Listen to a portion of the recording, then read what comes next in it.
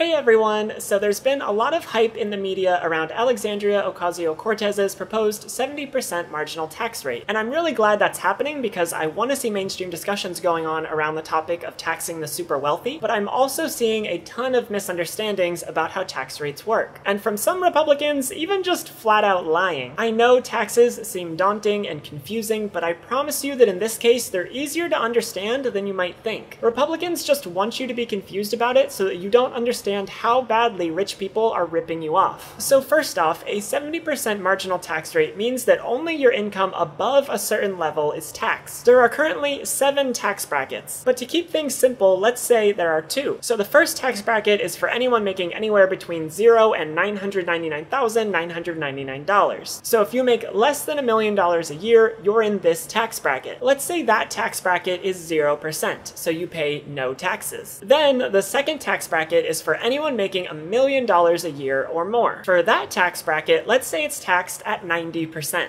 So if you make $1,010,000 in a year, your first million is tax-free, and then everything after that, so $10, is taxed at 90%. So you get $1. At the end of the year, you've still got $1,001 in your pocket, which is still super wealthy despite a 90% marginal tax rate. Now let's say you make $2 million in a year. That first million is taxed at 0%, and the second million is taxed at 90%. 10% of that second million is $100,000, so at the end of the year, you have $1,100,000. Again, still a ton of money despite the 90% marginal tax rate. What I think a lot of people are afraid of when they hear 70% marginal tax rate is that they think it takes away 70% of your entire income, but that's not true. It only takes away income above a certain level. So if you're taxing the super rich, they're still going to be super rich afterwards. It's not going to take away 70% of their entire income. But Republicans are really trying to make it seem like that. A former Republican governor, Scott Walker, said this on Twitter, explaining tax rates before Reagan to 5th graders. Imagine if you did chores for your grandma and she gave you $10. When you got home, your parents took $7 from you. The students said, that's not fair. Even 5th graders get it. God, I know this is like the least serious part of this, but he actually put 2 spaces after the period in his tweet like he was writing on a fucking typewriter. It's 2019, dude. You only need 1 space after a period. But anyway, Alexandria Ocasio-Cortez was then quick to point out that actually the situation would be more like you get $10, you keep the $10 because it's only $10, and the local billionaire gets taxed more to help your community. But the fact that Scott Walker even tweeted that and then hasn't apologized for explaining it wrongly shows how much the Republican Party is willing to lie to people to get their way. Because I would assume as a former politician, he knows how marginal tax rates work. He has to. And yet he's saying this stuff anyway. Republicans always talk about taxes like this because they want to scare people who aren't rich, even though the high top tax rate would only affect the super wealthy. Ocasio-Cortez's proposed 70% marginal tax rate is only for people making over $10 million a year. If you make under $10 million a year, it literally will not affect you. And most people don't make over $10 million a year, especially 5th graders. But if you're honest with people about the policy, it doesn't sound as scary. And Republicans rely on fear to push their agenda. They want you to be afraid of an evil government taking all your money and squandering it. But the fact is, that money doesn't just sit in the government. Taxes are used to help people through public services and initiatives. That money is redistributed to people who need it. Because if you make $10 million a year, $30,000 isn't a lot of money to you. It would not affect your quality of life at all to give up that much money. But to someone only making $30,000 a year, it would double their income and be life-changing. Income inequality is a massive problem in the US. The super wealthy are becoming wealthier and the rest of us are worse off because of it. When the super rich hoard their money, it doesn't help their quality of life at all, but it does put a huge dent in the quality of life for the rest of us. And the money from a high top tax rate could go to any number of other things. Ocasio-Cortez wants to fund a Green New Deal to fight climate change, which would be beneficial for literally everyone because we all have to deal with the consequences of climate change. That money could also be used to help fund universal healthcare and save the lives of people who currently can't afford to go to a doctor. We need to put the rights and well-being of the vast majority of people ahead of the excess luxuries of the wealthy. Taxing the super wealthy could help so many people, could save the lives of so many people, and it would only slightly inconvenience the super wealthy. Like, oh no, they might have to make do with only like $15 million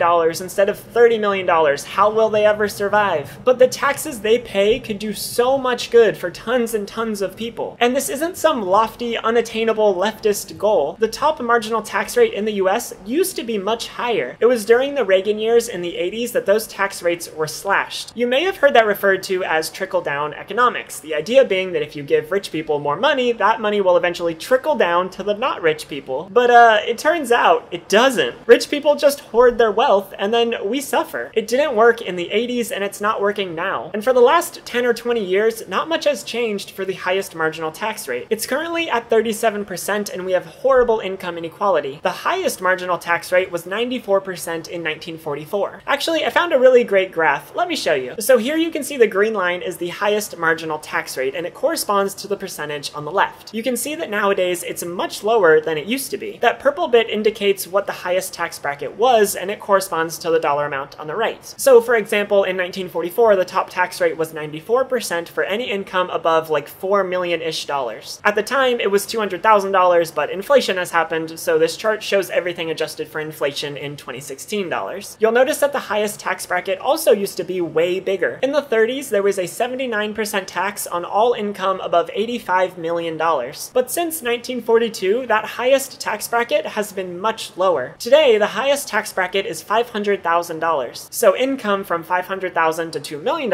is taxed at the same rate as income from $10 million to $20 million. What Ocasio-Cortez is proposing is creating a new tax bracket for people making over $10 million. That would make the purple part of the graph come back up to a level not seen since like 1941. And it would mean that anyone making under $10 million would be unaffected. And a 70% marginal tax rate for that bracket would move the green line up to where it was in the 70s. So we'd have the high tax rate of the 70s, but only applied to people making over $10 million instead of people making over $1 million-ish like it was in the 70s. Oh, and if you'll notice that blue line, that's the lowest bracket. So currently in the US, if you make under about $9,700, you still pay a 10% tax. What the fuck? Why is someone making so little money still required to pay so much of it to taxes? If someone only makes $9,000 and you take away 10% of that, they're only making a little over $8,000. At that income level, every dollar counts directly towards your ability to live. And yet, we're taxing them? That makes no sense to me. As far as I know, Ocasio-Cortez's proposal doesn't say anything about the lowest tax bracket, but can I just say, that should really be zero. The lowest tax bracket shouldn't be taxed. In fact, in Australia, anyone making under 18,200 Australian dollars, or about 13,000 US dollars, isn't taxed at all. That's not a weird leftist concept, it's a normal thing that other countries have figured out. Poor people need their money more than rich people. You take money from poor people and they starve. You take money from rich people and they only buy one private jet instead of two. Anyway, I hope that could clear up some confusion around the proposed 70% marginal tax rate. If you're still defending it because, I don't know, you think you might be a multi-millionaire someday, I don't know what to tell you. You probably won't be, in all likelihood, and those who are already there should be helping the rest of us. At the end of the day, this all kind of comes down to compassion and what you value as a person. Are you a fuck everyone else because I'm okay kind of person, or are you a do everything you can to help those who are less fortunate than you kind of person? Only you can really decide that, but I hope that we can at least have a serious discussion about taxing super rich people to help the rest of us without lying about how marginal tax rates work. So thanks for watching this video, and I'll see you next time.